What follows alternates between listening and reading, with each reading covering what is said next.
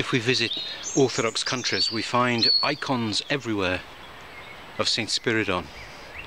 I've seen Saint Spyridon's icons in Moscow, Jerusalem, Thessaloniki, and of course Corfu.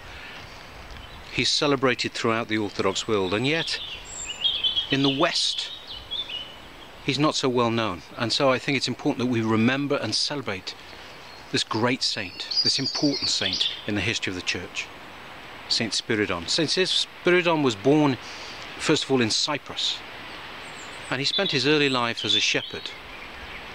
He had a very humble background. He wasn't a great scholar, he wasn't greatly educated, and the humility of his background stayed with him all his life. Whenever we see icons of Saint Spyridon, he is always depicted as having a big straw round hat, a shepherd's hat, demonstrating that humility that always stayed with him in his past, his simplicity. And then when he grew up, he married, he had children.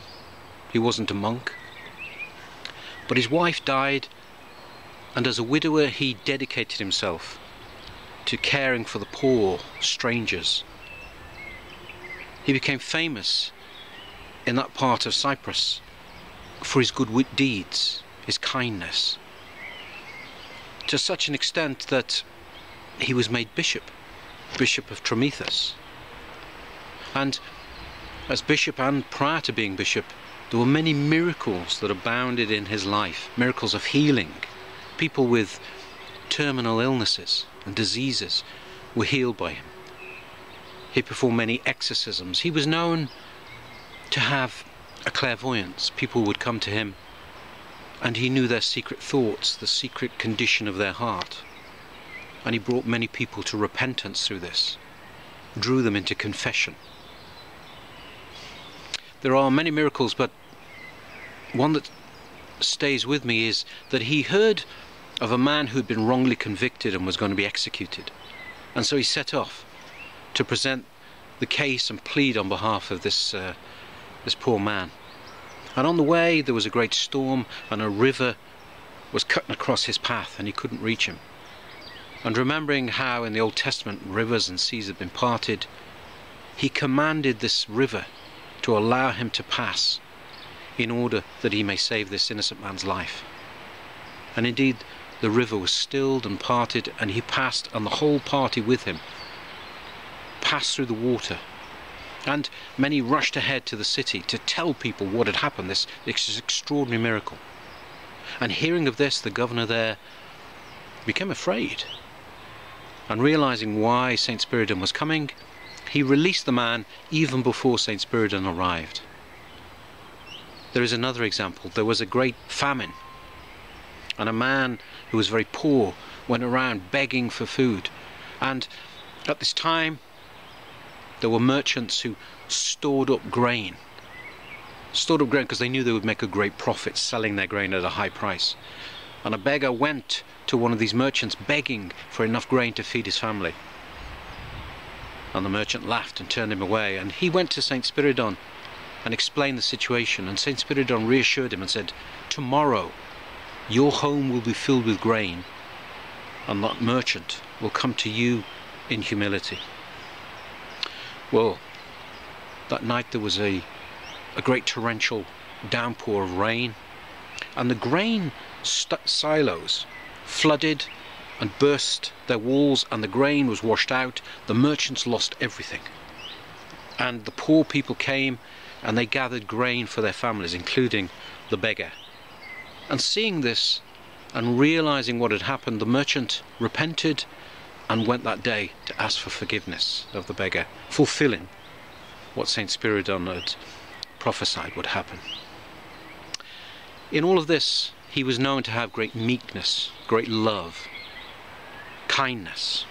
Although whenever he met anyone who was very proud, he could be very strict. He would not permit pride to remain in people.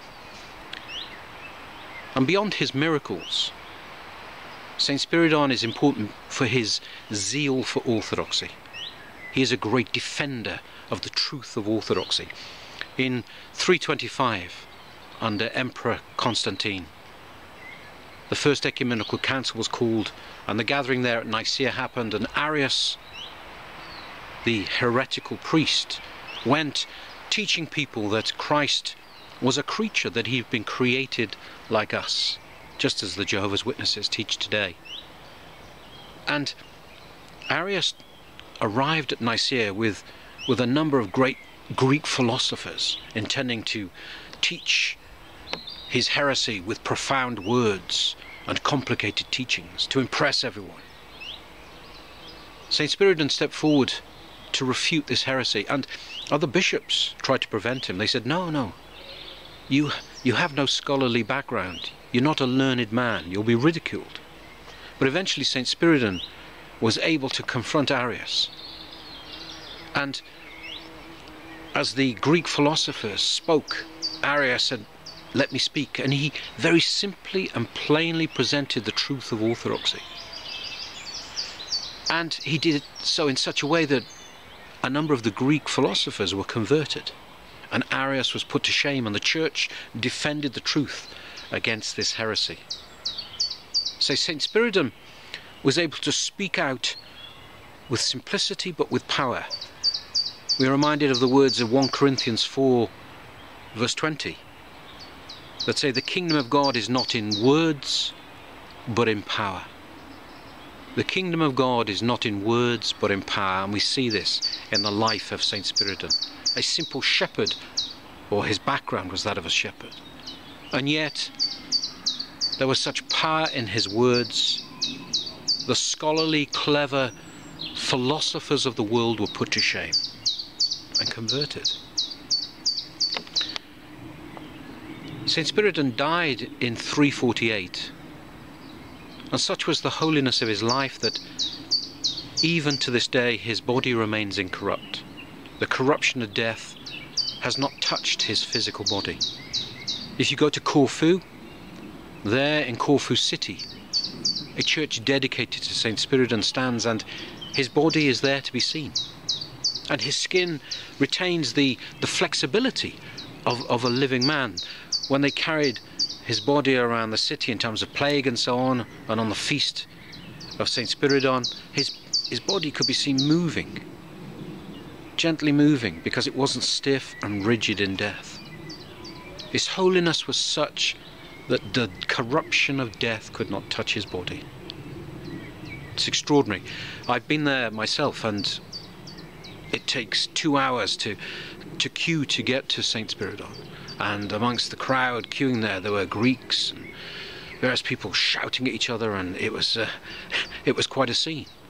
But eventually you get there, and they have Saint Spyridon in a glass case with a small opening at the bottom, and you're permitted to kiss his feet.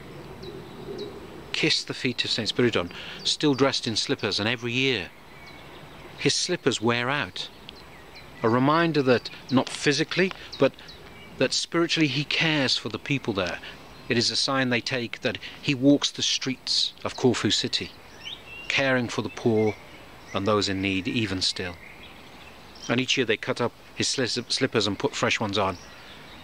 And I have a piece of that slipper. It is a great honour to possess that of Saint Spyridon.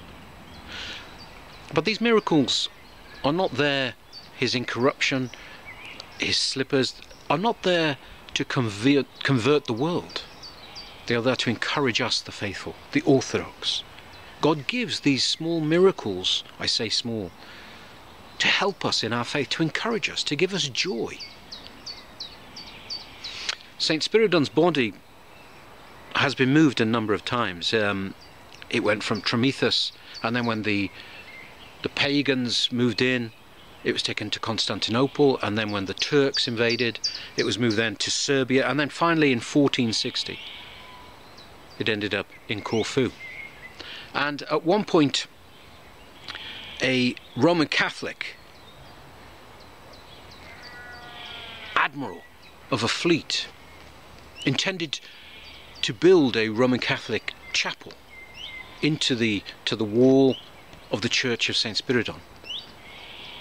Perhaps you might say he wanted to allow Roman Catholics too to show their veneration to the saint.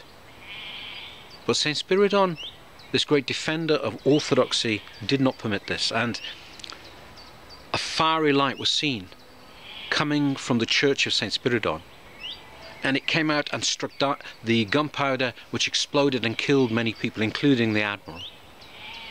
It was taken as a sign that this veneration of St. Spyridon, yes, all are called to venerate the saints, but he was making a clear sign that we must not mix orthodoxy with heterodoxy. So let us all remember St. Spyridon. Let us ask for his prayers. Let us seek his intercession in our lives. He is one of the great and important saints in our church history, and he continues to pray and protect us.